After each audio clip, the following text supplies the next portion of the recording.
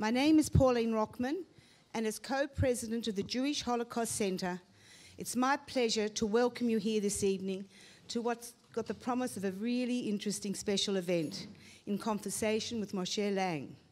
May I firstly ask that you check, please, that you've turned off your phones.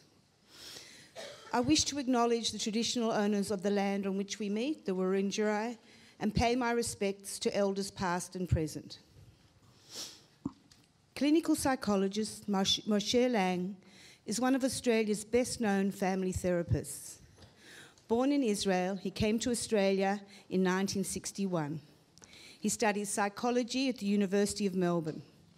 Between 1965 and 1979, he was senior psychologist at the Bouverie Clinic and director of training. In 1979, he founded Williams Road Family Therapy Centre, the first independent family therapy centre in Australia. He was foundation president of the Australian and New Zealand Journal of Family Therapy, and from 1882 to 1882. Sorry, Moshe. really silly. I feel like that very often. I know that. And from 1982 to 1984 was president of the Victorian Association of Family Therapists, now known as Australian Association of Family Therapy. He has practiced and taught clinical psychology and family therapy in Melbourne since 1965.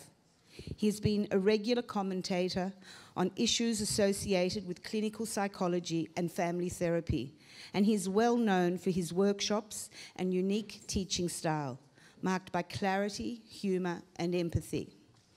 He's published extensively in the professional literature on themes ranging from work with children and adolescents, depression, eating disorders, suicide, school refusal, and work with Holocaust survivors and their families, couples therapy, and teaching, as well as teaching family therapy. He's brought out 2 highly praised DVDs, Behind Closed Doors, providing viewers, professional and general public alike, with the opportunity to see him at work. As for me, I've been passionately involved in the area of Holocaust for over 20 years. The USC Shoah Foundation Institute interviewed just under 2,500 Australian survivors between 1996 and 2000, over 1,500 in Melbourne. During that period, in my role as the regional coordinator for the foundation, I approached Moshe Lang to be part of a counselling service for the Holocaust survivors we were interviewing. He readily agreed. Fast forward to 2017, Moshe approached me to interview him for the Jewish Holocaust Centre. The interviews took place over a period of few months that summer. Robbie Simons, the audio-visual producer here at the Jewish Holocaust Centre, recorded and edited and put these interviews together. The interviews were very powerful. The process was great learning. And what came through was Moshe's work over the years, particularly with Holocaust survivors and their families, the second generation. But it was also Moshe Lang growing up in Israel during and after the Shoah. In all my years of involvement in the area of Holocaust, I've never ceased to be amazed at the diversity of the experience that's contained within. There's always another angle. So you will also hear from Moshe his way, I believe, of trying to make some sense of the Shoah through his experience growing up in Israel. And we are gathered here this evening as part of the outcome of these interviews. Moshe will be speaking with Dr. George Halash. Dr. Halash is no stranger here to the centre, consultant, and also he's a consultant, child and adolescent psychiatrist in private practice. He's currently an adjunct senior lecturer at the School of Psychology and Psychiatry in the Faculty of Medicine, Nursing and Health Science at Monash University. He served for some 13 years as a member of the editorial board of the Australian and New Zealand Journal of Psychiatry, and has been a member of the editorial committee of the Australian Psychiatry Journal since 2005. He's published extensively in several areas, among which is Holocaust trauma and intergenerational trauma transition. He is a second-generation Holocaust survivor, and his lovely mother, Alice, is sitting here in the front row. Over the last 20 years, Dr. Halash has lectured on trauma-related events in the UK, Israel, Poland, Hong Kong, the United States, New Zealand, and Australia.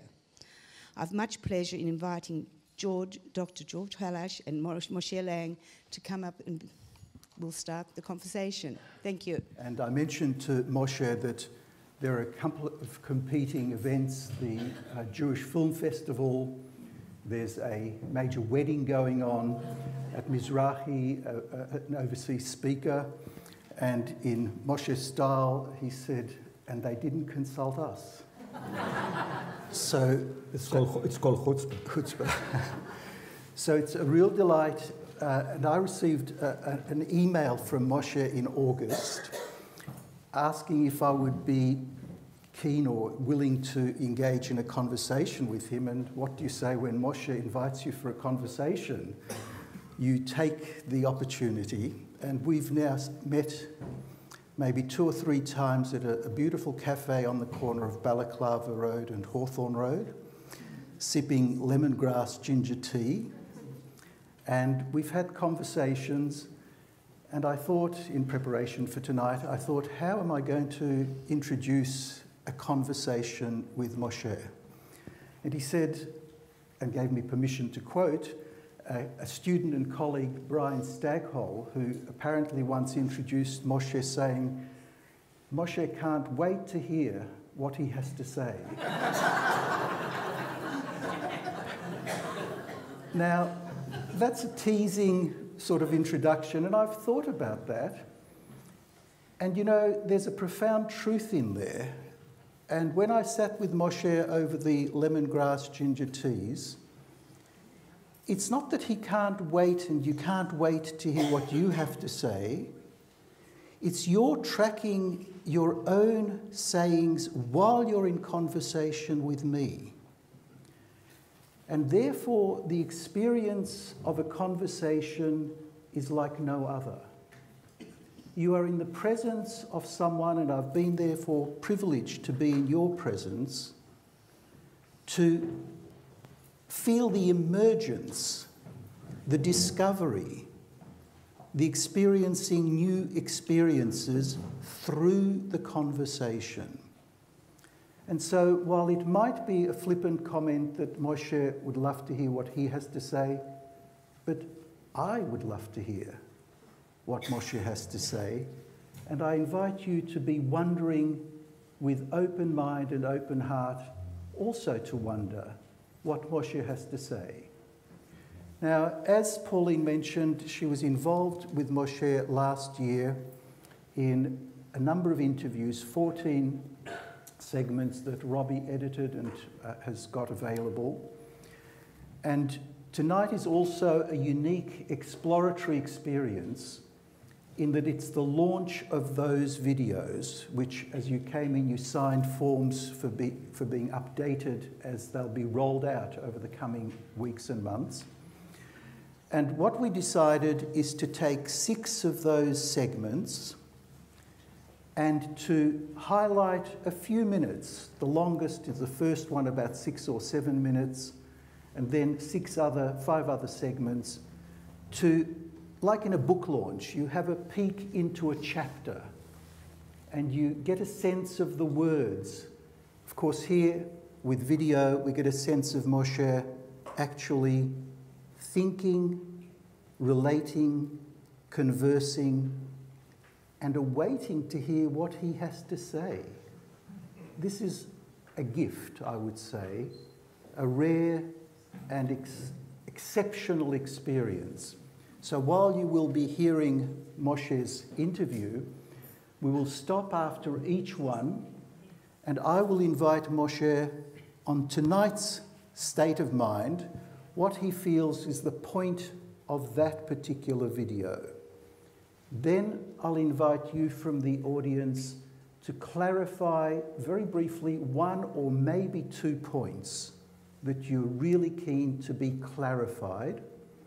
We'll do this 6 cycles. So video, Moshe, 2 points from you. Next video, Moshe, 2 points from you. And at the end, we will have question and answer to engage with Moshe. if at the end of all that there are more questions, we will have cards that you can fill out, and those we will look at possibly answering after tonight on video, and we're exploring a follow-up possibility as well. So with that, I'd like to perhaps open up with a question, Moshe. As Pauline mentioned, you've really been an agent of change in Australian and international mental health through what is labelled family therapy. And in the 1960s, that barely existed. It was just starting to flourish, perhaps hard for the younger generation to appreciate there was a time before family therapy existed. Now it is so integral to the way of thinking about suffering and families. And as an agent of change, you not only changed the landscape, you actually changed the frame of health thinking. So it wasn't a reframe, you changed the very frame. What I'd like to perhaps open up before the videos is, over that span of 50 years, what do you feel, looking over the 50 years, has been the highlight that's more or less remained the same, and or which has radically changed, and you've been integral in that change? I don't know how to answer it.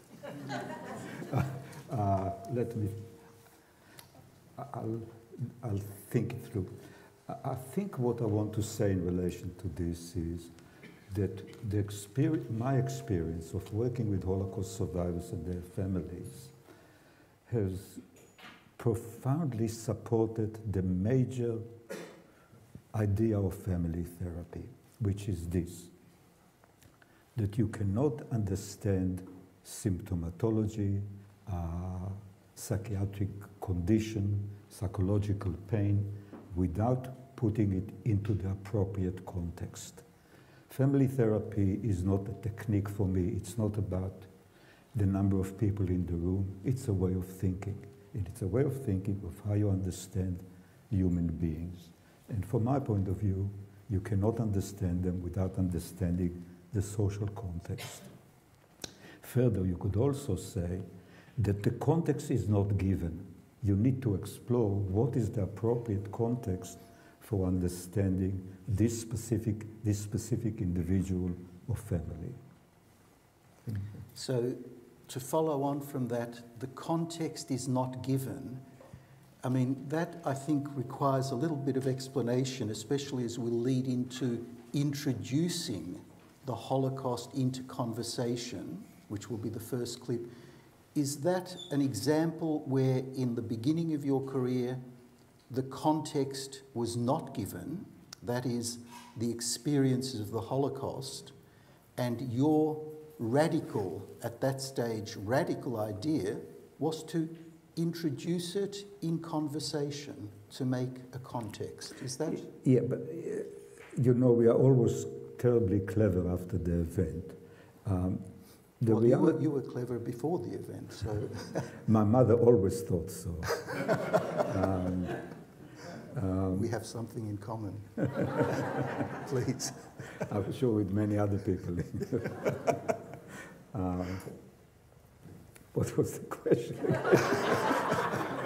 That the context that you introduced at that stage was not a given. In fact, it's a taboo. Yeah, I didn't introduce it. No. It crept on me. You see, what happened growing up in Israel, the Holocaust was always part of my life. Like the fish are the last to discover water, so did I discover the Holocaust. It was all around me. And I'll give an example. In the advertisement, it says that I've worked with Holocaust survivors and their families for 50 years. And I was thinking, is it overstating it or understating it? And I remembered then that at the end of first year university, there was an advertisement for a job. jobs looking for a psychology student who teaches, who speaks Hebrew. I thought somebody up there loves me. There was nobody else who fitted the criteria. And I rang the family and they told me the following story. That their grandfather, was a Viennese Jew who came to Australia, was a wonderful scholar and a gentleman, and now in his late 80s, he decided that he wants to study Hebrew. But there was another issue. The other issue was that when they did not look, he would run out of the house and accost young women and made indecent suggestions to them. So they asked me to come and teach him Hebrew, and under this pretext, I would stop him from going out and embarrassing everybody. And I spent the whole summer talking to him about Stefan Zweig and Mahler and Alma, about Viennese culture. When I was thinking about it, both he and me knew one thing. We knew why he left Vienna. We knew why he does not intend to go back to Vienna, why he wants to learn Hebrew and go to Israel before he dies. In other words, the Holocaust was there. We both knew it, but we never talked about it. So it came as part of my growth in conversation. It came out of thin air in a way. But I became much more clearly conscious and aware that the Holocaust is central to my way of thinking and working. I forgot what year it was, probably the 80s, when, I won't go into the details, we organized probably the first conference of working with Holocaust survivors and their families. And in preparation for that presentation, it's for the first time that I actually delineated and explained even to myself how important and how central it's been for me. So it's not as if I made a discovery one day, but it was a very gradual process. In the same way, I think Pauline asked me, and I said, I don't remember when I first discovered that I'm a boy. I think probably I've always known or something. There are things that you know and you become more, but it still takes me time until today to work out what it means to be a boy or a man, you know. I haven't found it out now it fully. gets more complicated, but let's leave that for another time. Perhaps this would be a good point to see the first excerpt, which is how you clinically bring in the conversation of Holocaust as relevant to a young woman who has got a fear of showers called shower phobia and depression, and that you, in this incremental, delicate, sensitive way, as you discover through your conversations, so you allow her to discover through her conversations with you. I want to share at this point just one of the stories that I wrote about, because it illustrates something very powerfully. Whilst at the Bouverie Clinic, I saw this child, this girl, who suffered from what was referred to as shower phobia. In other words, she was petrified and she refused to go into the shower. And before she was referred to me with her family, people didn't understand and make sense of what was happening here. And to me, as soon as I met with the family and I realized that parents are Holocaust survivors, immediately I guessed what was really going on, and one or two questions of the parents revealed what I suspected, namely that they talked regularly about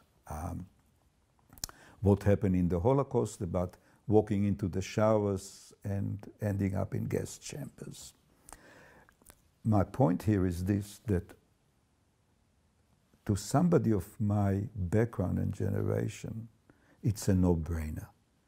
Any person who grew with I often think of it as that I've always smelled the smoke of the gas chambers. It was so obvious, yet it was not obvious to non-Jewish therapists, to people who are not familiar with that part of our history. And this is the way life is, and it's acceptable. What I remember, though, making me very angry was looking at the files of families who have been through the Holocaust. And when their history was taken, it usually arrived in Australia in 1948, 51, and what happened to them before they arrived was never explored. And I think probably one of the biggest motivators on me to present about my work with survivors was the anger of ignoring or not acknowledging or not exploring the Holocaust. Now, in the case by other therapists, by other mental health professionals, because when,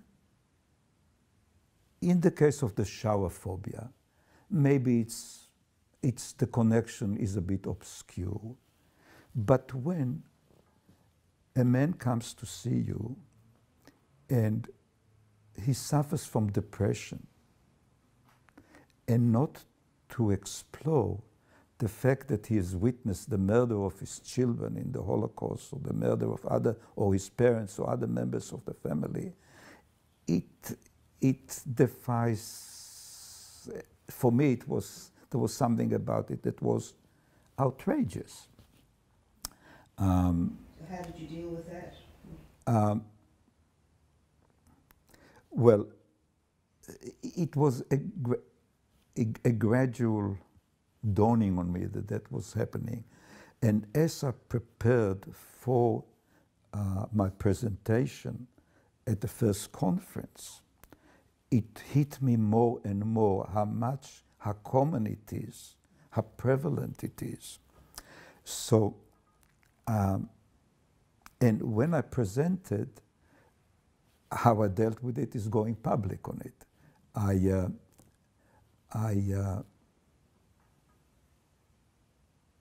dealt with my anger in my own way, so I didn't express the anger. But what I did write about was this, that I said that I wrote about a series of cases, I hate the word cases, a series of families in which the presenting problems that people came to therapists with could not be properly understood and be helped or resolved because the Holocaust was not acknowledged. And when the Holocaust was brought into the thinking, the issues that people came to the therapist with and eventually came to me could be understood, and therefore the family to varying degrees could be helped.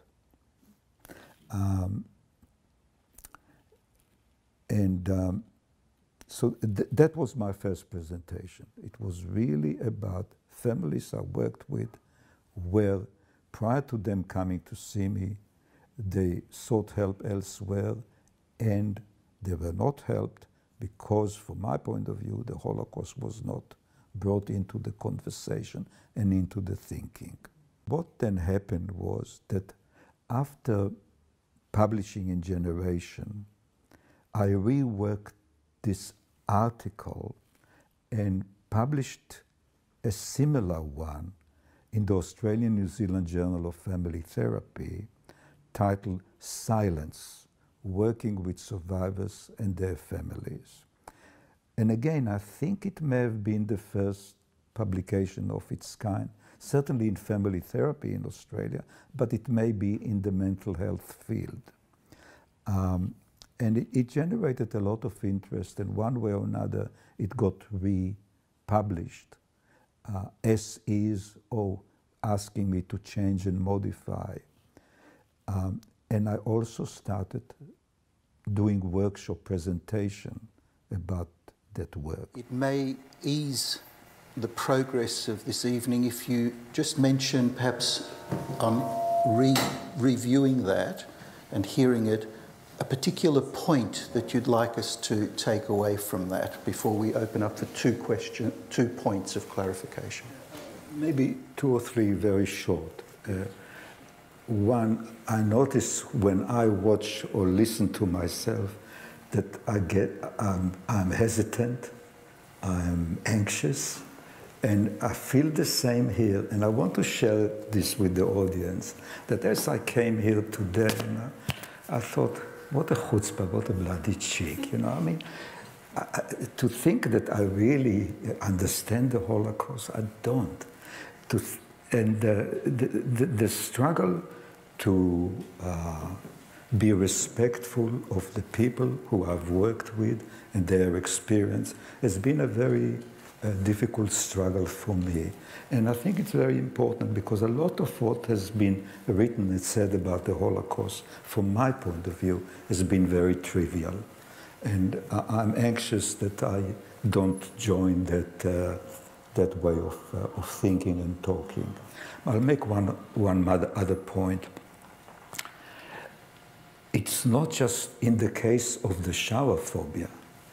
To be clear, it wasn't just the mental health professionals who couldn't see the connection between the girl and what was happening at home and in society at large. The parents themselves didn't see it. Clearly, they were talking about the showers and the guest chambers without having any regard or any awareness of the girl and what was happening to her. Think about it again. If you talk about the Holocaust, you talk about going into the showers and not coming out, and you have I think she was 8 or 9-year-old girl, and she's refusing to go into the shower and refusing to use the soap, you should have been able, again, I'm getting anxious, they couldn't because of their own difficulties, but within, it was their difficulty or inability or failure to recognize what was happening to her that, of course, contributed. And therefore, you could also say that once that connection was made and the conversation can be appropriate, in a sense, that was already we were on the road. Recovery, I don't believe in recovery, but to some alleviation, to some understanding, and some improvement in what was happening. So just 2 points, or if there are 2 points to clarify that Moshe might be able to respond to. If not, that's all right. We can move on. Yes, 1 and 2. Thank you.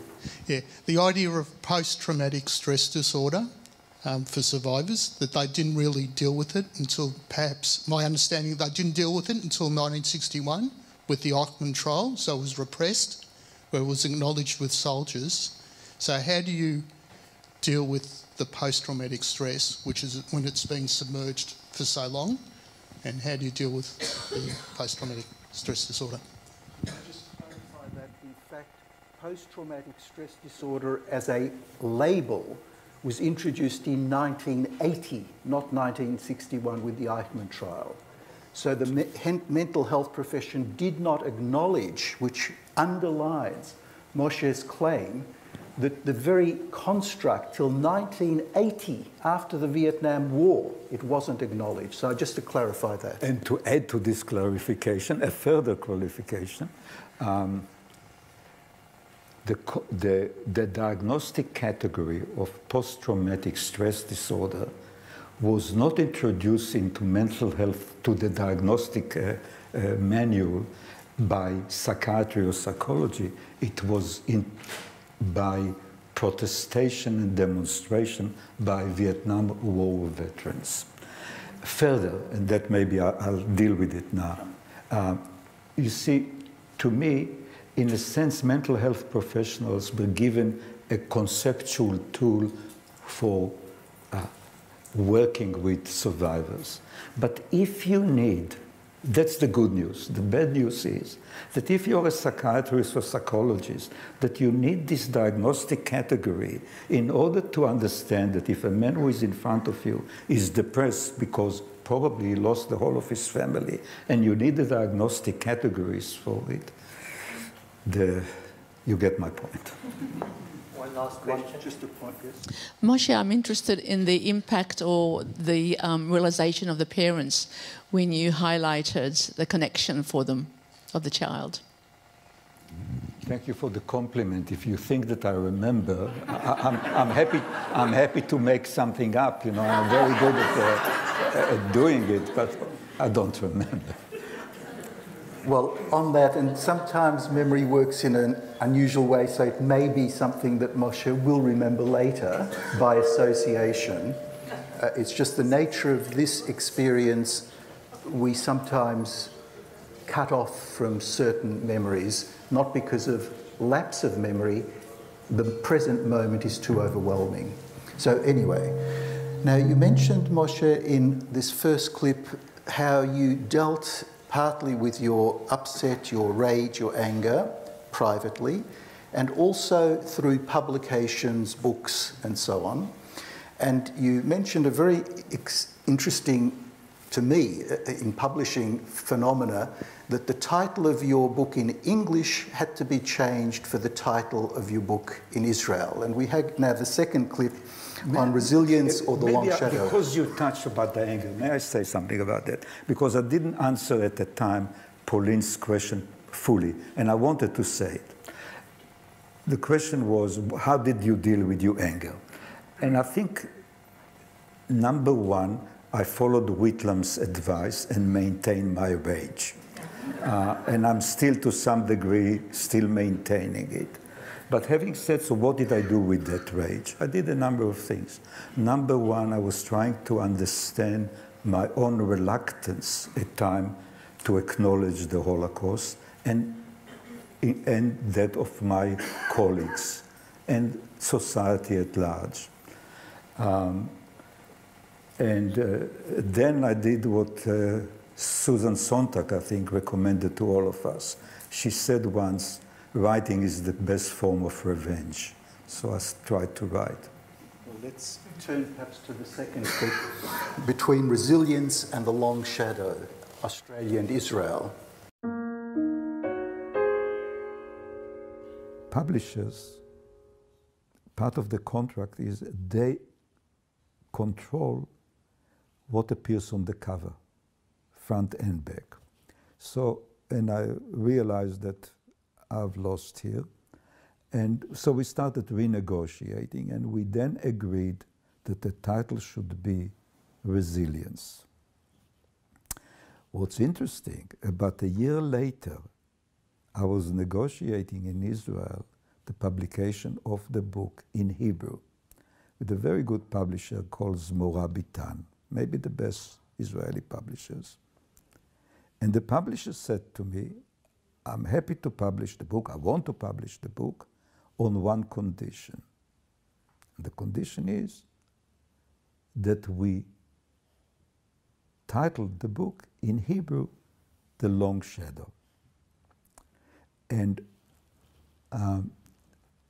of course, it brought a smile to my face, but in a way, it's a very good story to tell because it captures the tension for me and perhaps for all of us between the two sides of the Holocaust.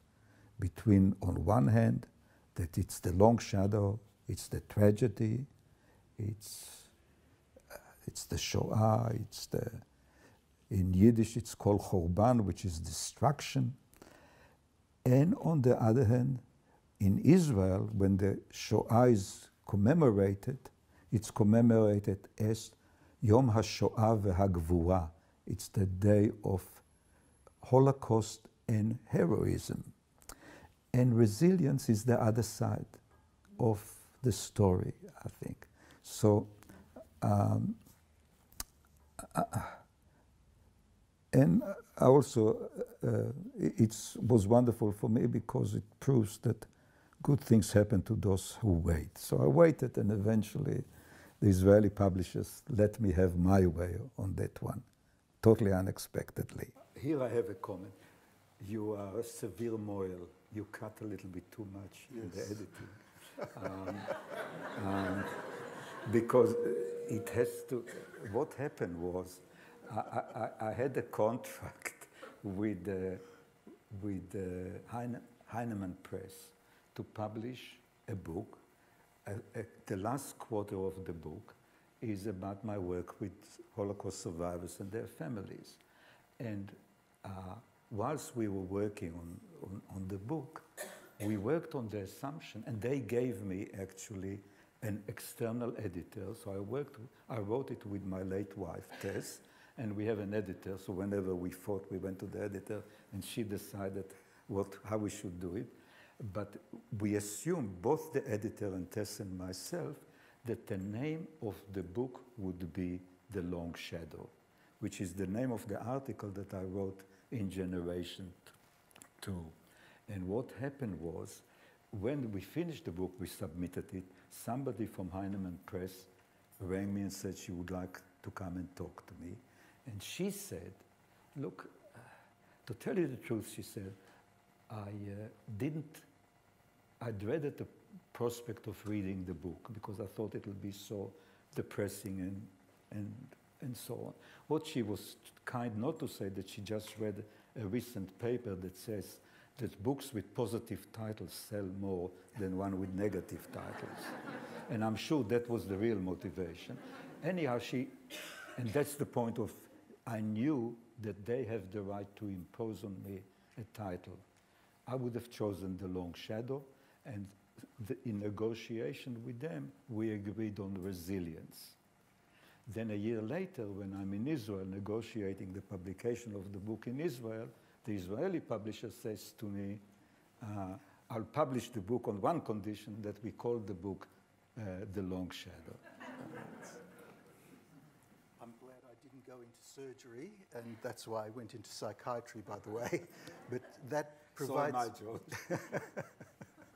That is the basis of one tension. And if there are a couple of points to clarify, or we can move into the next other tension, which is the question, not now cultural tension, but tension between speaking and silence. So if there are a couple of points, if not, then we'll move on into, yes? My name's Miriam. Pleased to meet you, and I'm enraptured in what you're saying. In terms of understanding and acknowledgement of past trauma, I believe that the mental health system, the police, the government have not yet acknowledged that. And I get that impression when I see the treatment of Sudanese young people.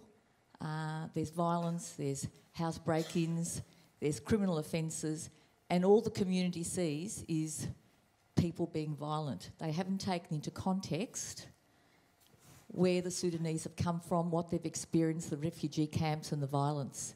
So my question is, it's a bit out of context with the Holocaust, but do you think the mental health system is acknowledging past experiences and context of migrants?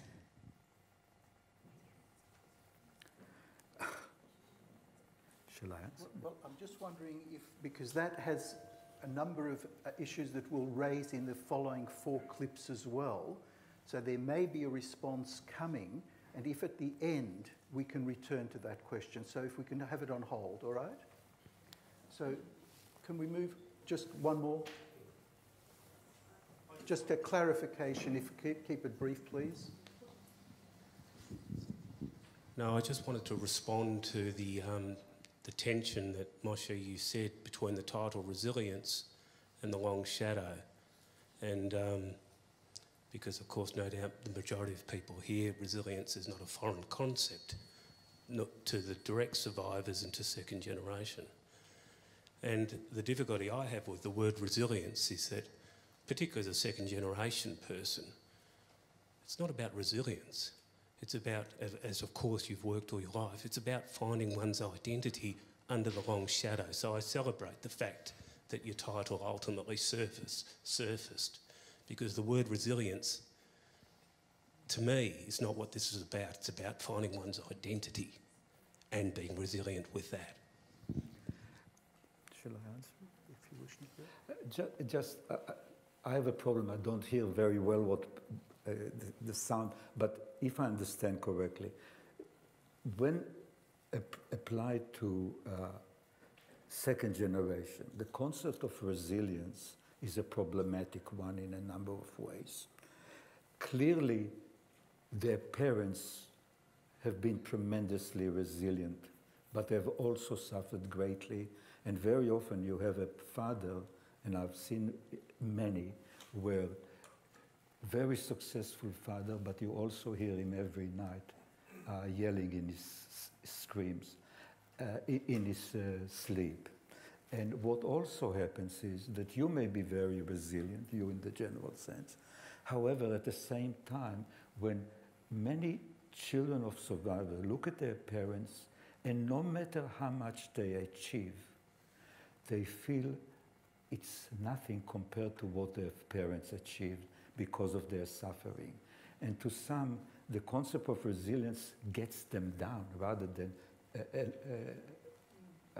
helps them, as it were. And this is the problem of our language, that, look, at a different level to the Nazis, we were all the same, we were just numbers. But in reality, we react differently, and very often, and more importantly, in an ambivalent way. So, for example, the resilience of the parents, the survivors themselves, was both a problem and an inspiration to their children. That's, if I have to generalize, that would be my generalization, I think. Now, we move from the way that we use language, as you've highlighted the profound issues for one word even. Now let's move to the next level, which is where there's no words, and what Moshe has to say about silence, like talking, is interactive. I want to start by being very personal.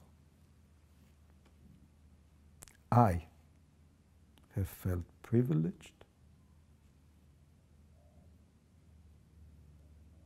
to work with the survivors and their families.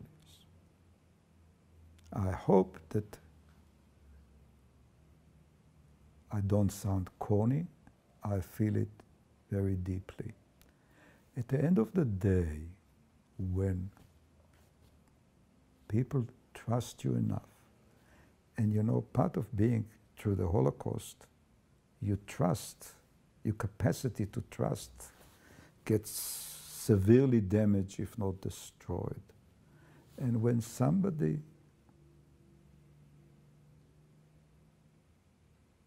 decide to trust me and share with me their experiences, it is a great privilege. And they have also been my best teachers.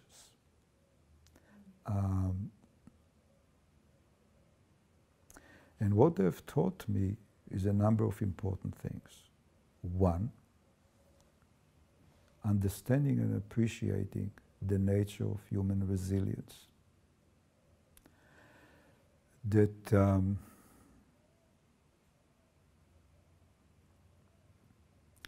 look, these people, and in a way I have a problem always to talk in groups, but we have no choice. Holocaust survivors came here after they've been through hell and back. We often forget the Holocaust started in 1933 and finished in 1945. It wasn't a single event. It was event after event. They suffer starvation, death. I don't need to tell that part. But, and they arrive, say in Australia, without language, without education in a majority of cases, without money. And one way or another, most have gone dancing and singing and raised children who can complain about them, but still have done, by and large, very well. That is a very, very, very important human story about human capacity, human resilience, and the support that many have given each other, and the community that they have built. And that's the important thing, I think.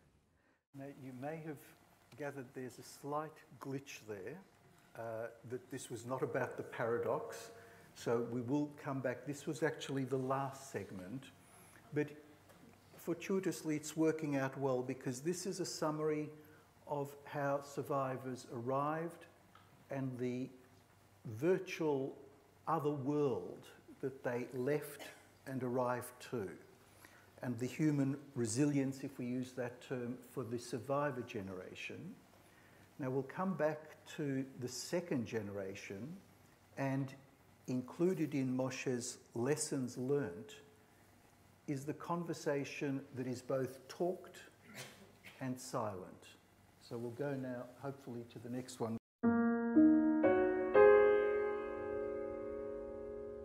And I think I've worked much more with the children of survivors than with survivors. And the children, often involve their parents and ask them or demanded of them or pressurized them to come and see me. But what is the experience of a second generation person of, what's the experience of their family life and of the Holocaust? One, that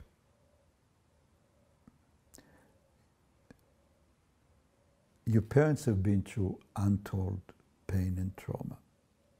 To varying degrees, very often, commonly, you feel that it's part of your job to make it better for them, to help them, to heal them, to repair them. And by and large, the tragedy is that you can't. What can you do? There is also a huge expectation that you will do good. How do you do good? You know, the joke about when you ask a Jewish mother, how old are your children? She says, the lawyer is 2 and the doctor is 5. But when the Holocaust survivor, just to be an ordinary doctor or an ordinary lawyer is not good enough, either to her or to the children themselves. That the way they experience their parents' expectation of them was that they needed to succeed. They needed to do exceptionally well. And at the same time, to heal the wound. Now, the way I read it, the way I understand it is this. By and large, you were not able to heal the wounds. Your own or your parents. So what do you do then? You compensate for that by succeeding more. So you're professionally more successful, you write more books, you make more money, or whatever it is. And that, by the way, is a similar experience for the parents. They were not able to be as good a parent as they would have liked to. They couldn't have been as communicative. They could not offer as good an intimacy, to be as nurturing, as loving, as tender as they would have liked to. So how do you deal with it then? You make up for it by giving more in practical ways, material ways, as it were. And that applies to both parents and children to varying degrees. So we've moved on to the relationship between the survivor and the second generation. And Moshe, any points to bring out from those two before we move to the last one?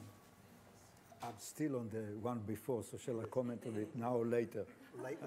Later, When okay. we all see it. So I'll Leave it. leave it. 2 points. Yes, one. You're talking now about second generation. I'm what we call the child survivor. And in one way, we realized that we were second generation, but in another way, we were really completely unacknowledged until Paul Vallant brought this group together in Melbourne. I'm sure you know all about that. So I'm wondering, does this... I don't know all about it. I know a little bit about it. Okay. So I'm wondering, do you have any particular, comments Yes. in your... Yes, definitely. Look, what I know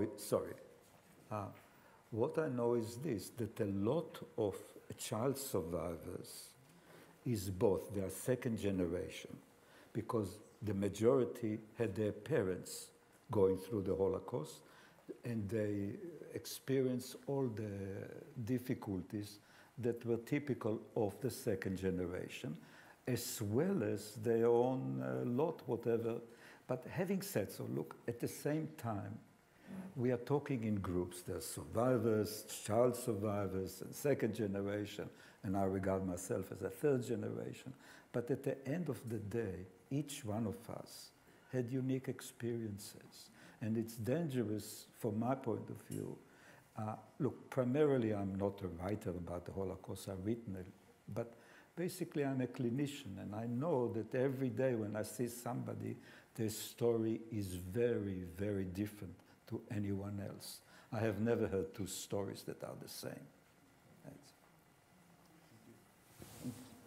Hi, Moshe. Just a question about, I know that everyone's individual, but whether there are trends in between second generation and the way they parent the third generation, and issues that you might be seeing frequently in your therapy work.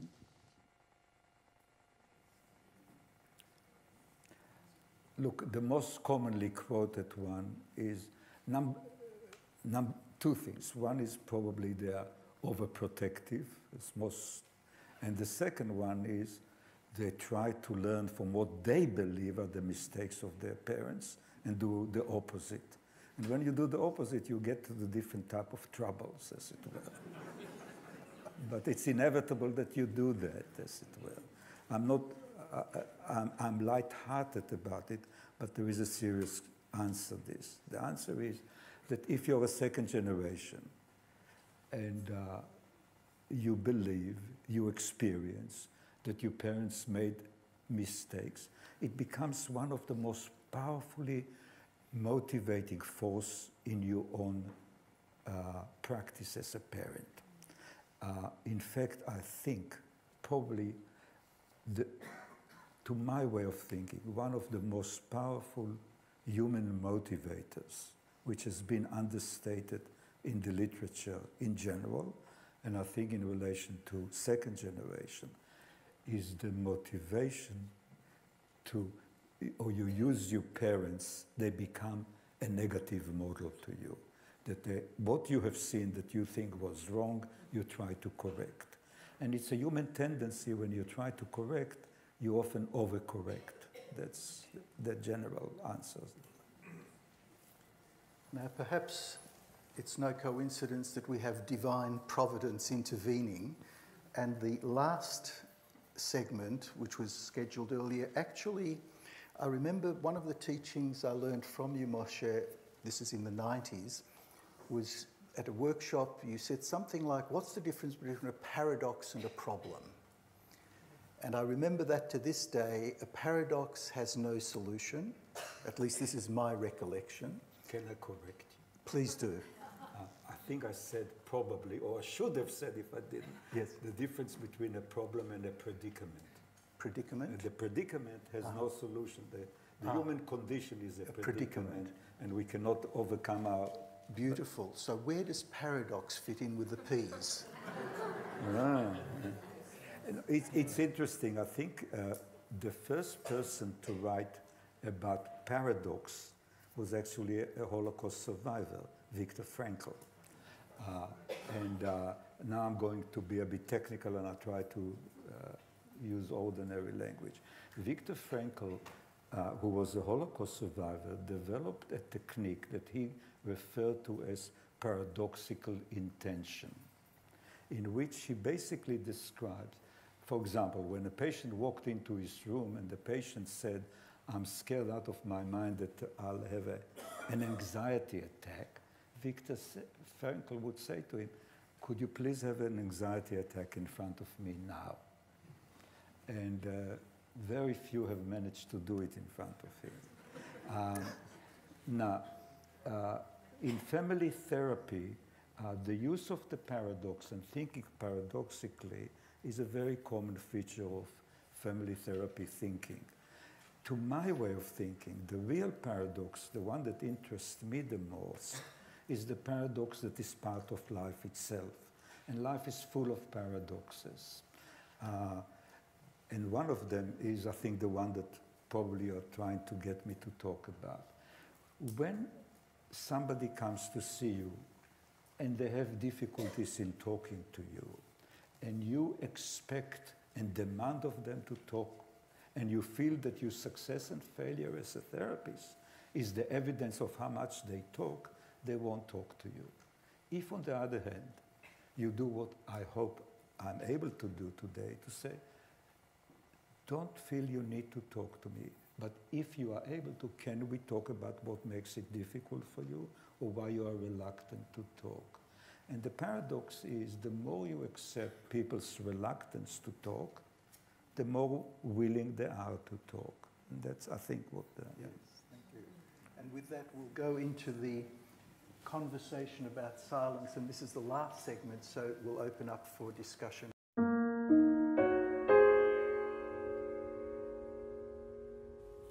Now,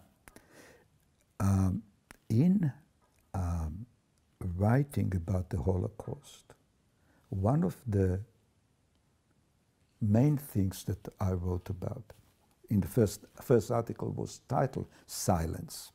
And I want to explore the silence. And in a way, it will be connected to the things I talked at the personal level last time we spoke. Universally, it has been claimed that survivors refuse to talk, unwilling to talk about what happened to them.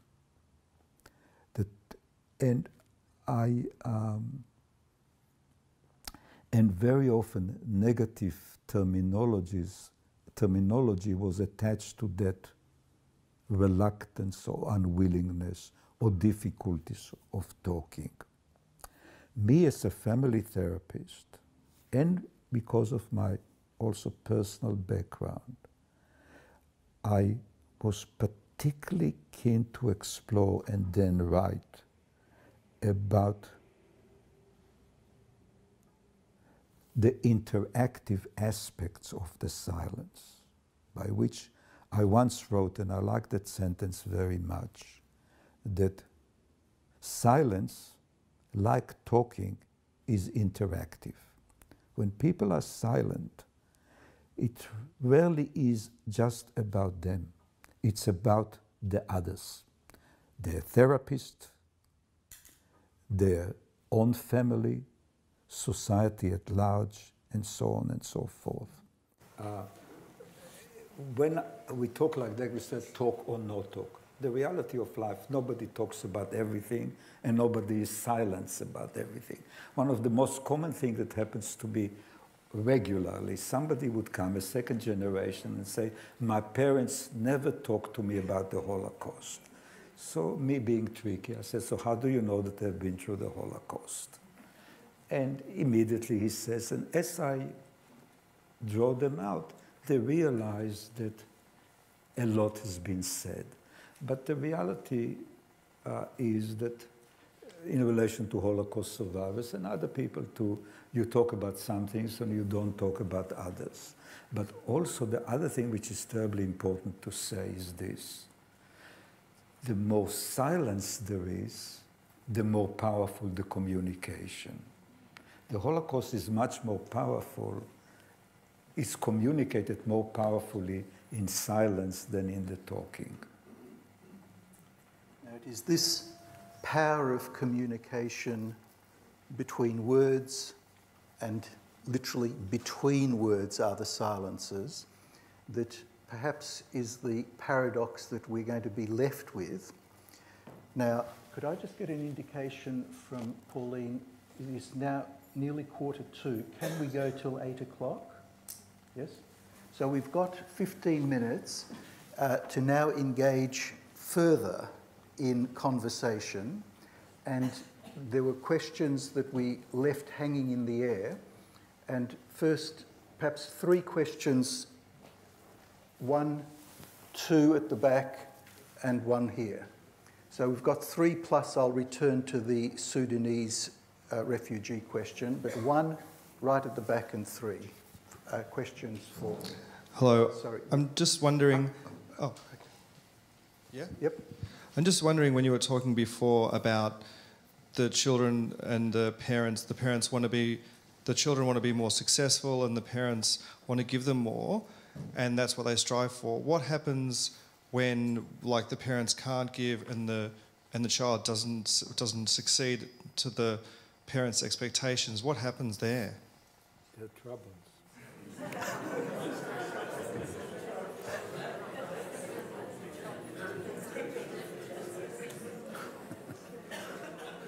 I hope I'm not being frivolous, but life is full of disappointments, and parents and children often disappoint each other. All right. So, Moshe, I want to ask, you've spoken about behavioural patterns between parents of survivors and then second generation parents, how they might parent the third generation. What I'm wanting to ask about is what your perception or perspective is about epigenetics and how trauma, or perhaps unresolved trauma, is passed genetically from generation to generation, and perhaps even third generation like me are actually experiencing aspects of the trauma that survivors might have, that they have carried. Yeah. So. Okay. Yeah. Shall I answer now? Or? Yes. Yeah. Please. Look, I know that the recent evidence is that there is some transmission of trauma genetically. That's what you are referring to.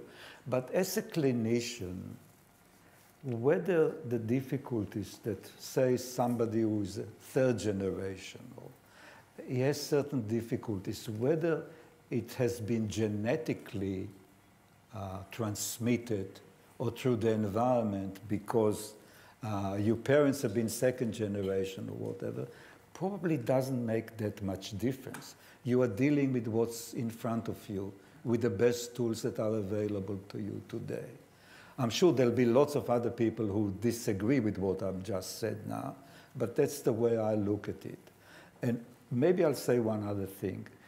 When there is a new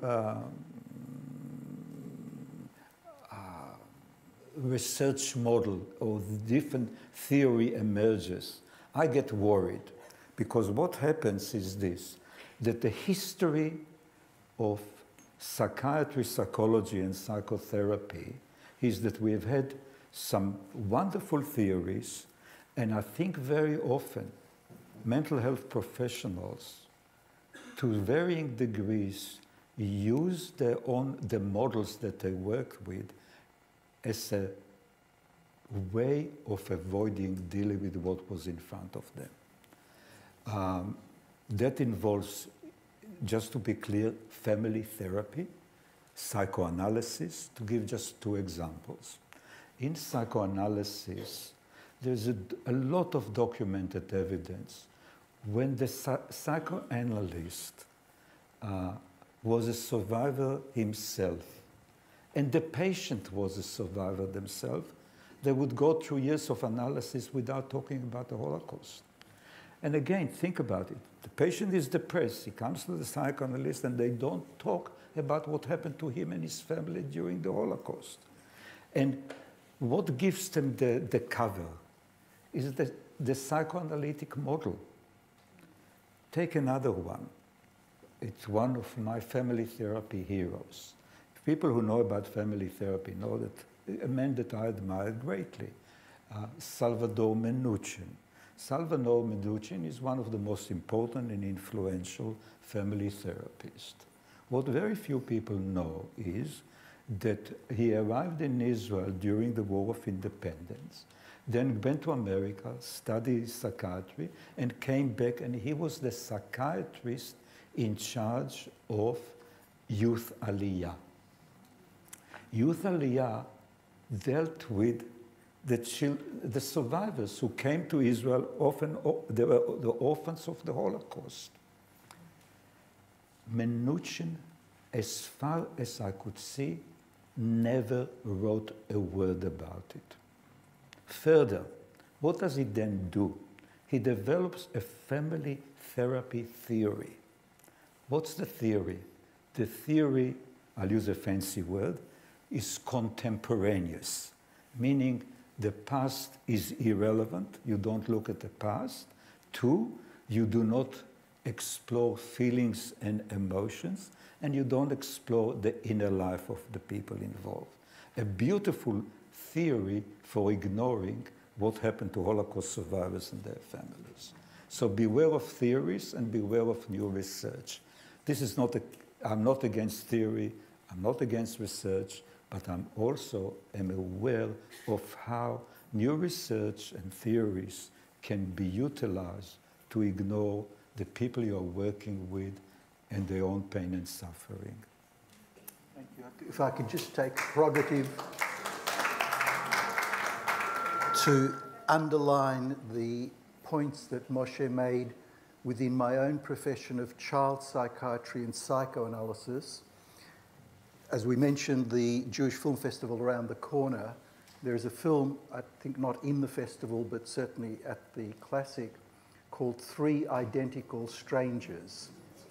Now, that involves one of the doyens of my specialty, Professor Peter Neubeuger, who was a refugee from Nazi Germany and took up a post in 1941 at Columbia in New York. And this film concerns design of an experiment that he was central in that involved mother, triplets and twins, multiple births, separations. Now, at the same time, this goes a step further than just beware of theories.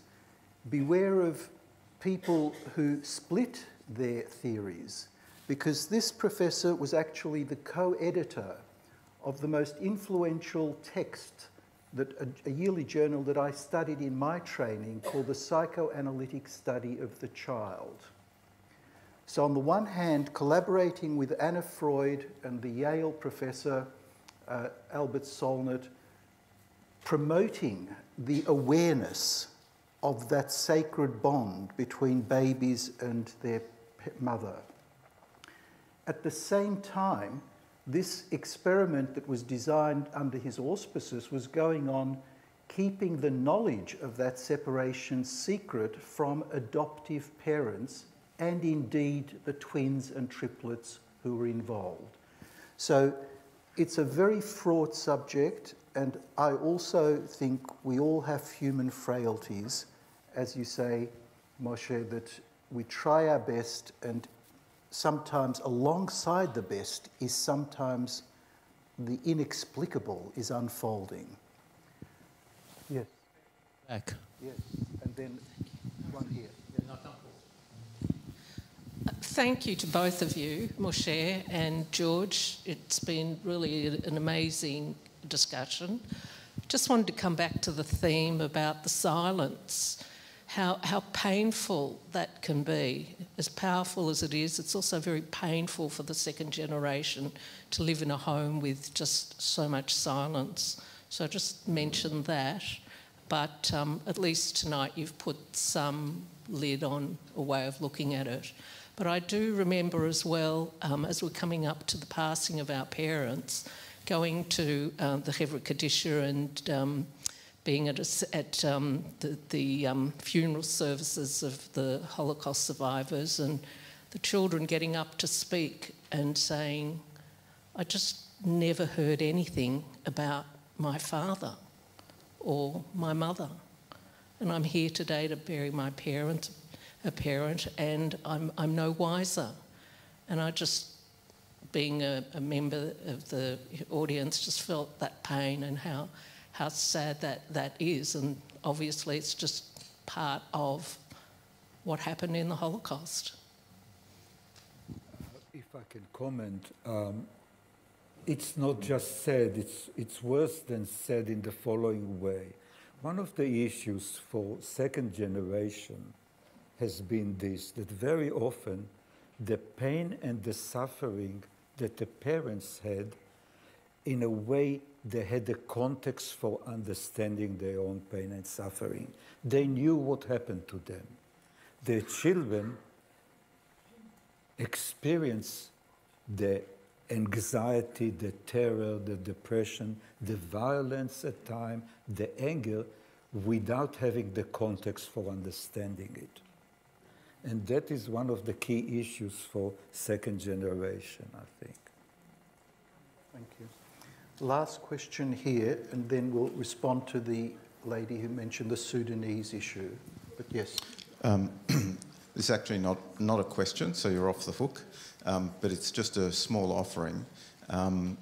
You've talked a lot about silence and also briefly before about the anger that you'd felt, and so just in an offering to try and rehabilitate resilience, as the English title of your book, which I was looking at before, and what struck me is that if you mix up the letters, you get two different words from resilience, and one is silence and the other is ire. So maybe your publisher was, working on a level beyond us all. I might use you as an editor next. This gets into gematria and a whole other level of... What's the number? Now, just by way of responding to the earlier question, and I'm mindful of our 8 o'clock frame, the non-Holocaust trauma, second generation, community, cultural impact, and by way of answering, one of the anecdotes that you mentioned to me over the lemongrass ginger tea, Moshe, was your experience at hospital here in Melbourne. I told you not to say. No, you said that I had a grin like a Cheshire cat when you mentioned that, as if I've just tasted the cream. And so I just couldn't resist, and I offer you the chance not to respond, but... No, but I will tell it because I think it's a very important... Yes, and that relates, I think, to the attitude towards the community, towards all traumas, but this is a particular example of it. I presented my work in a hospital in Melbourne, and I said the sort of thing that I've said here tonight. And if you know the way hospitals work, the first question is always asked by the most important person in the room, which is always the professor of, in this case, professor of psychiatry. And what he asked me the following question. I think I'm trying to quote verbatim. He said to me, tell me, why are the Jews so preoccupied with the Holocaust? Why can't they not be like the German, who immediately after the war became positive and look forward and rebuild their country. And I was, but I recovered reasonably quickly because I was seriously shocked. And I said to him that a few days ago, a woman came to see me, and she told me that she was devastated by having been raped 20 or 30 years ago. And I told him I'm convinced that the man who raped her is not as damaged, he is much more positive and looking forward than she is. But why I think it is worthwhile mentioning it, that's why I'm happy to go public on it, happy is not the right word, is this, that's right. Some of my friends who were in the audience then came to me and comforted me by saying, you know, the professor in question has worked with many Holocaust survivors over the years. And that was the time that I got really worried, because at the end of the day, the quality of assistance, support, and help that you can offer any person who has been through any trauma, any suffering, is not proportionate to the amount of reading you have done, the number of degrees that you have, the number of books that you have published. It is about a fundamental attitude that you convey to the person you're working with. And I think it is often misunderstood that that is the fundamental issue. And from a therapist's point of view, it's a very difficult balance that you struggle to achieve between, on one hand, wanting to give people some hope, and on the other hand, not wanting to cultivate false hopes, etc., etc., etc. Between not pretending to know what you don't know, but not pretending to be that you are totally ignorant. At the end of the day, it is about the quality of relationship and the quality of attitude that you provide the people you work with. Now think again, if you're a Holocaust survivor and you come to a therapist who directly or indirectly communicates to you that the people he admires are the people who have murdered your family, and that it really, I don't know what words to use, so I'll stop. I think this is the moment of silence, that one is lost, literally lost for articulation. And that's, I think, you, Moshe, have embodied the experiences that you have accumulated over the lifetime that you have been in clinical and beyond clinical experiences. And on a lighter moment, when my introduction from Brian Staghole was that you'll be interested to hear what you have to say, that's minor compared to the interest that you've had us spellbound in hearing your words actually evolve to meet each moment and transcend cliches, the books that you've written, the articles. Your presence, I think, is your gift, and your wisdom is the icing on the cake. Can I have one more sentence? Always allowed.